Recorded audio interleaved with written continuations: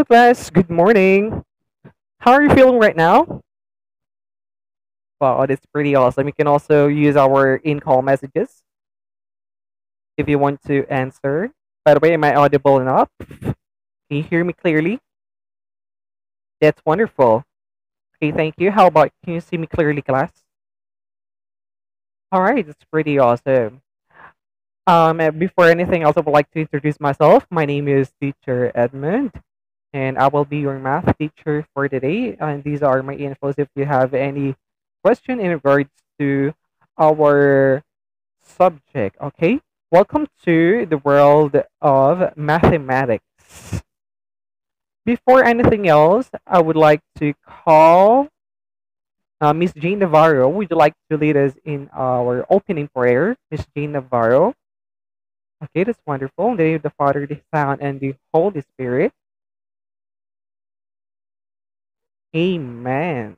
Thank you so much, Gina Barrow, for that wonderful opening prayer. So, as we all know, that attendance matters.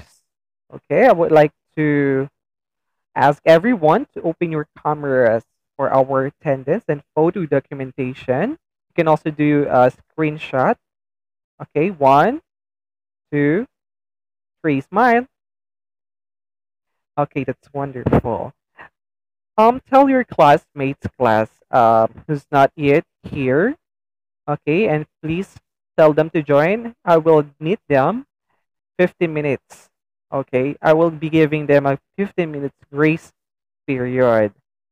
I will be recording our discussion today so that if anyone didn't make it to attend our virtual class because of poor internet connection and some other valid reasons, they can still catch up with our lessons. I will just be sending this recording to someone who has a valid reason. Okay, is that clear to every one of you? And reminder class, yeah, our proper grooming, especially in wearing uniforms, even if we are in a virtual class. Please wear your uniforms like a department shirt, white t-shirt. Is that clear? Okay, thank you. You can now turn off your camera so that you can save your mobile data and Wi-Fi connection. Okay. I hope that you still recall our topic last time. It was about a fraction. I would like to test if you are listening to our discussion before. So I have pizza and it has 8 slices. Okay, lovely. Is lovely available here? Okay, that's wonderful. Lovely. What if I eat one slice of pizza? How much slices would remain? Okay, what is the answer? Okay, yes, 7. That's pretty awesome. Thank you so much. And lovely. Follow-up question, what would be the fraction of this illustration given?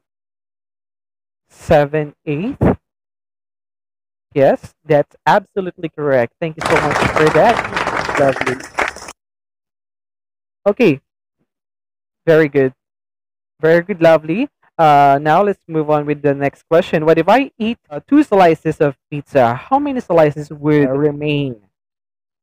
I would like to hear it from Jane Navarro. Yes, Jane, would you want to answer? How many slices would remain after I eat 2 slices of pizza? Yes, 6. And would you like to convert it into a fraction? Yes, it is 6/8 based on our illustration here. All right. And then what if I eat 3 slices of pizza, James? How many slices would remain? Yes, absolutely. It is 5. And what is the fraction of it? Illustration. 5/8. Wow, that is awesome, James. Thank you so much for that. All right. I would like to ask you guys, what is fraction? Is there anyone from the group who would like to answer? Yes, Angeline, what is a fraction? Okay, that's awesome. Yes, a fraction is used to represent the portion or part of the whole thing. It represents the equal parts of the whole. A fraction has two parts, namely numerator and denominator. The number on the top is called the numerator, and the number on the bottom is the denominator. Excellent. Thank you so much for that, Angeline Flores. Okay, how about the proper fraction, Bernie? Can you still recall about the proper fraction? Yes. Well done, Bernie. Fraction is a fraction which the numerator is less or of lower degree than the denominator. Anika, how about the example of a proper fraction? Can you give some? Okay, that's wonderful. So, class, these are the examples of proper fraction: one half, one fourth, three fourths, two nine, three fifth, etc. Okay, thank you so much for all of those people and students who are participating. How about the improper fraction? Who can still recall the meaning of the improper fraction? Yes. Is there anyone from the group? Yes, Nova. Okay, that's wonderful. Thank you so much, Nova, for that. Improper fraction is a fraction in which the numerator is greater than the denominator. Lucky, would you like to give it an example of improper fraction? 5, 4? Wow, you got it. That's absolutely wonderful. All right, so this is the meaning of the improper fraction, a fraction in which the numerator is greater than the denominator. That's why your example, Lucky, is correct. Here are the other examples of our improper fraction: 7, 4, 5, 2, 6, 5, 11, 9. These are some of the examples also. And how about the meaning of the mixed number? Who can still recall the meaning of the mixed number? What is the mixed number? Yes, Jane? All right, that's wonderful. Thank you so much for that answer. Actually, improper fraction, a mixed fraction, is defined as a fraction formed by combining whole number and a fraction. So there is a whole number and a fraction. How about you, Mary Rose? Would you like to give an example of a mixed fraction? All right, 1 and 1/2. That's wonderful. Thank you. And here are the other examples of the mixed number: 2 and 1/4, 1 and 1/2, 1 and 3/5, 1 and 3/9, 2 and 3/4. This, always remember that the mixed number or mixed fraction has one whole number and a fraction. Okay, that's awesome. All right, our topic for today is changing improper fraction to mixed number. Are you ready to learn something today? Okay, that's wonderful. When doing some calculations on fractions such as addition, subtraction, multiplication, and division, there is a need to convert it to the right forms that are valid for some operations.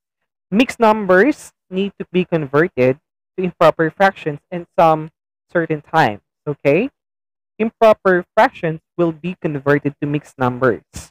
This is a topic that every student should learn perfectly in order for the students to avoid mistakes in the future. So mastering the art of conversion greatly helps a lot. changing fractions to mixed numbers and vice versa is very helpful in the field of mathematics. Children, it is very important that we need to know the step-by-step conversion of mixed numbers to improper fractions and vice versa. Now, how can we convert improper fractions to a mixed number? Is there someone who has an idea? All right, that's good. You don't have any idea. That's why we are going to discover new topic for today.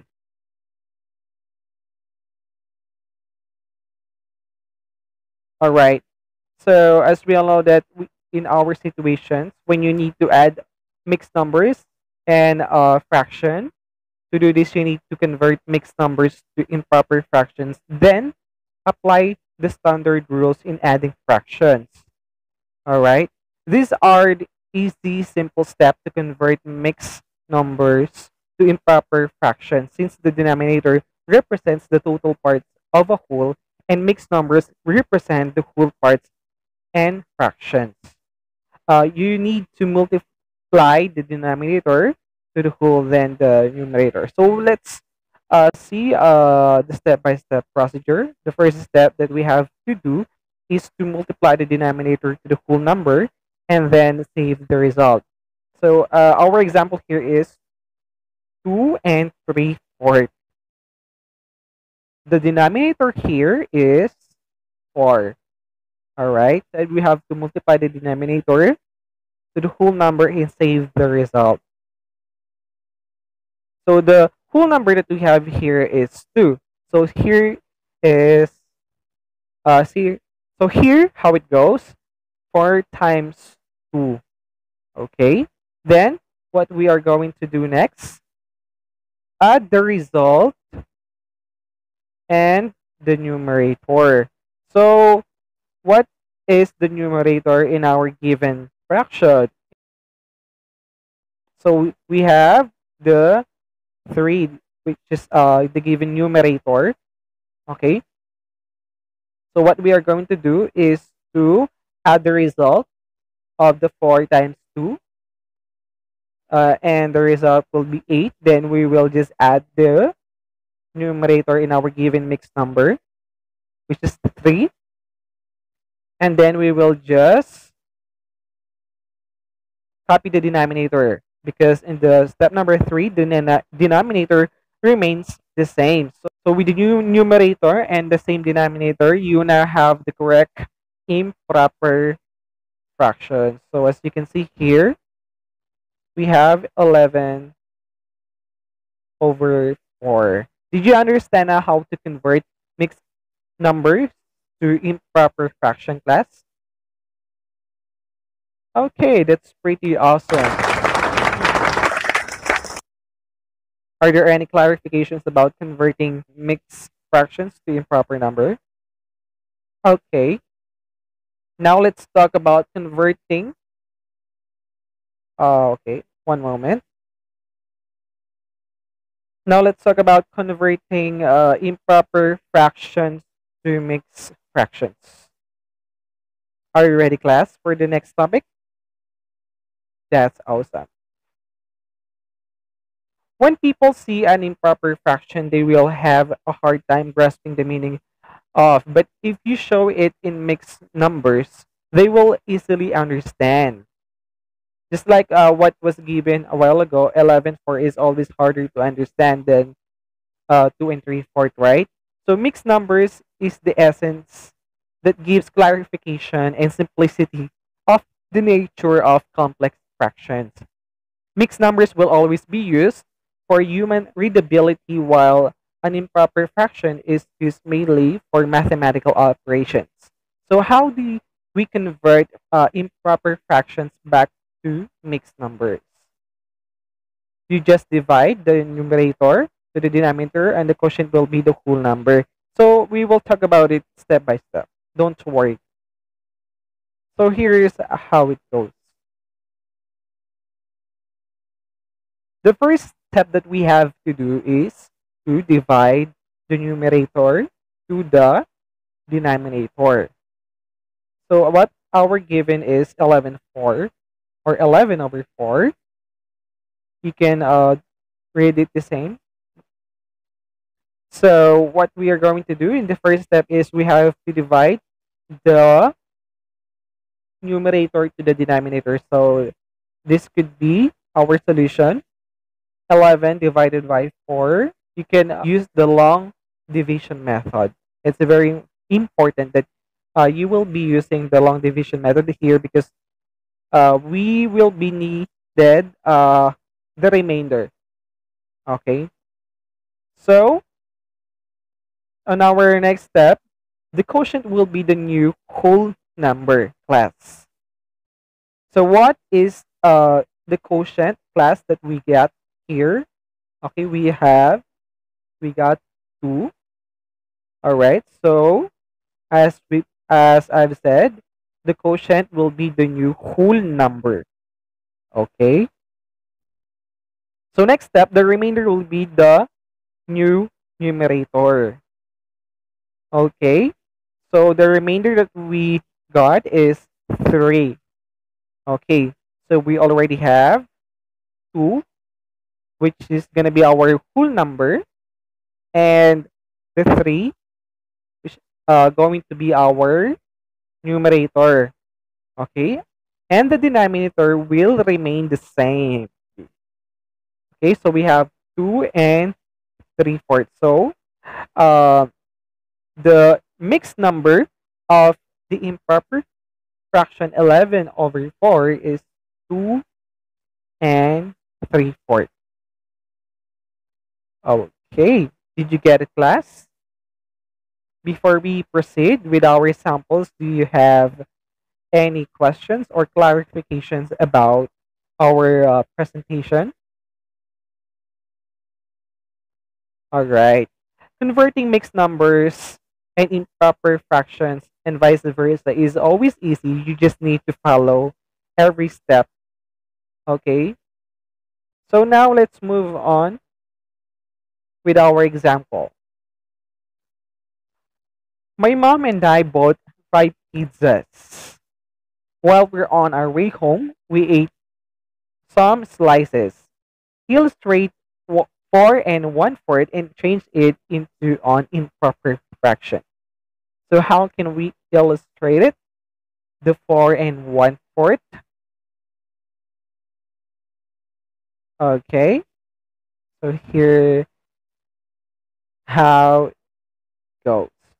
So we have 4 whole pizza, and the last one is we have 1/4 slice. Okay. Now we are going to talk about the given numbers here. So we have to find out first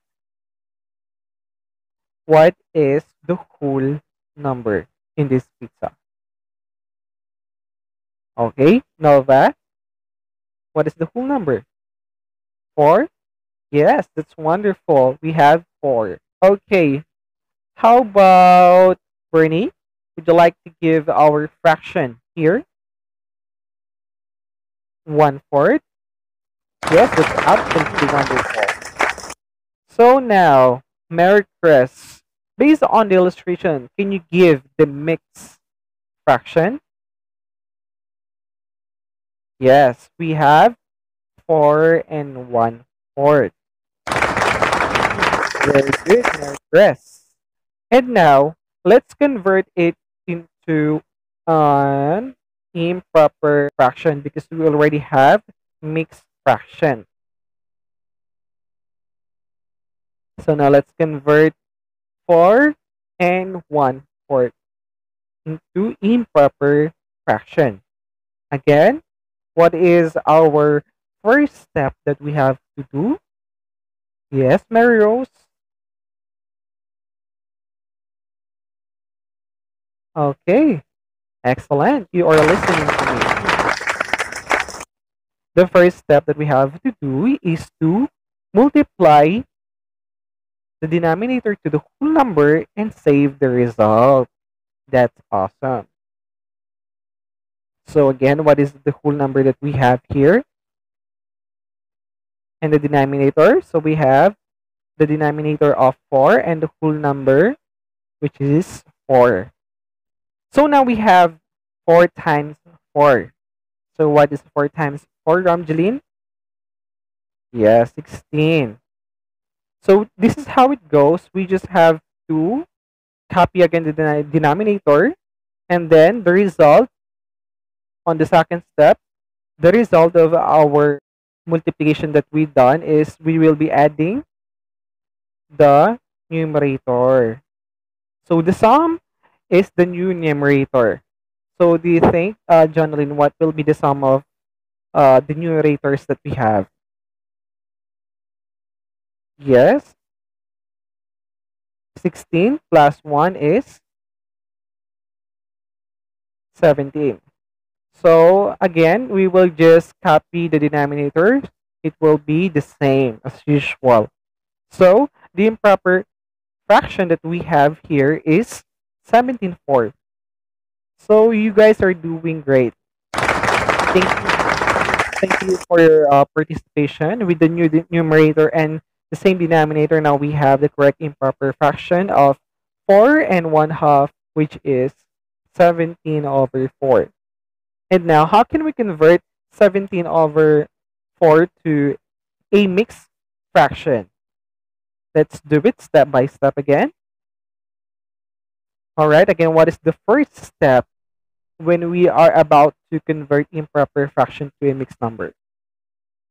You can still recall? Yes, Nova? Okay, that's absolutely wonderful. Thank you so much for that answer. So we have to divide first the numerator to the denominator. So what we have here is 17/4. So what we are going to do is to divide them. We are going to use here the long division method. So here's how it goes. 17 divided by 4. What we got is, yes, you are correct, 4 remainder 1. Okay. Again, so the quotient will be the new whole number. So what is the quotient that we have here? MC? Yes, 4. You're absolutely correct. Thank you. And our next step, the remainder will be the new numerator. Again, what is the remainder that we got? J. Navarro? 1. That's absolutely correct. Thank you so much. The remainder will remain the same. Again, so we have the remainder, which is 4. So now we have 4 and 1/4. Well done, class. Give yourselves a virtual clap, a round of applause. Anyway, before we proceed to our pre-assessment class, do you have any clarifications, any questions in regards with converting improper fractions to mixed number and vice versa? Okay. So now let's move on with our pre-assessment. Here is the instruction. Please listen carefully. I will just repeat it once or twice, even twice. Okay. If the fraction is improper fraction, change it into mixed fraction. And if the fraction is mixed fraction, change it into an improper fraction. Do you understand, class? Wonderful. You only have 5 minutes to answer this activity. We only have 5 questions. This is just to prove that you are truly listening to our discussion.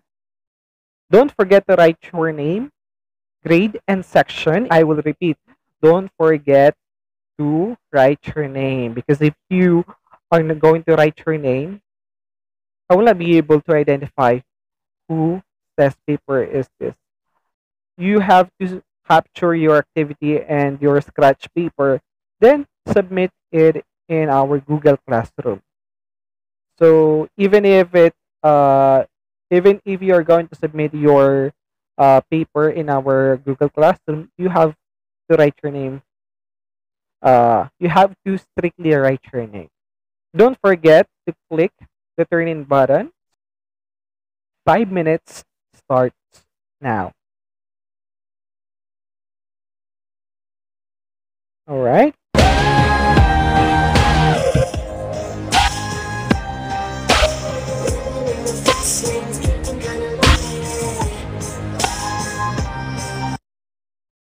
All right. Thank you so much, class, for answering our simple activity. I've seen all your answers and you did well. You all did well. Congratulations with that. I'm very happy. And always remember, my dear students, when doing some calculations on fractions, such as addition, subtraction, multiplication, and division, there is a need to convert it to the right forms that are valid for some operation. Mixed numbers need to be converted to improper fractions in some certain times. Improper fractions will be converted to mixed numbers. So this is one of the best topics that every one of you should learn perfectly in order for you to avoid mistakes in the near future. Mastering of the art of conversion greatly helps a lot, right? Because changing improper fractions to mixed numbers and vice versa is very helpful in the field of mathematics. Do you still have any questions or clarifications about our topic for today? Wow, that's awesome. All right, now let's move on with our quiz. In test one, answer the following questions. Choose the letter of the best answer. In test two, if the fraction is improper fraction, change it into mixed fraction. And if the fraction is mixed fraction, you have to change it into improper fraction. Okay? Then convert it into the simplest form. Okay, if needed. You will be given a 50 minutes to answer your quiz. Then take a picture of your quiz. Then submit it to our Google Classroom. Don't forget to write your name, grade, and section. All right? Do it in a one whole yellow paper or short or long bond paper. Is that clear? Excellent. Okay, class, avoid cheating or asking to your classmates. If you have any questions, I'm giving you your moment to ask questions right at this moment. Okay? Is that clear? Pretty awesome. Honesty is the best policy. I will be giving you 50 minutes to answer your quiz. All right? Your time starts now.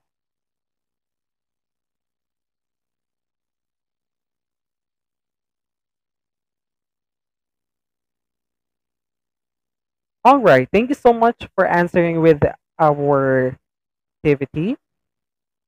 And I've seen all of your answers in our Google Classrooms. And thank you because you all submitted your tasks for today. So now let's move on with our assignment. Kindly read about changing a fraction into a decimal point. Make an advanced reading about this topic because we are going to talk about this in the next meeting. And now for our closing prayer, let's bow our head and feel the presence of our Lord Jesus Christ. Lord, thank you so much for this wonderful day that you have given to us, Lord. Thank you for giving us the knowledge and wisdom today that we can apply in the near future. Lord, we allow you, Lord, to lead us, to guide us as we walk through our journey, Lord God. Thank you, Lord God, for everyone, for their participation. May you, Lord, bless them, provide them everything that they need, and on behalf of their family, may you, Lord God, keep them safe even if they are in their home, Lord Jesus Christ. Thank you, Lord, for being faithful to us.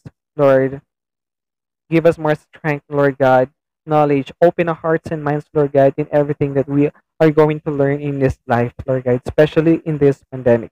Thank you so much, Father God. In Jesus' mighty name, we pray.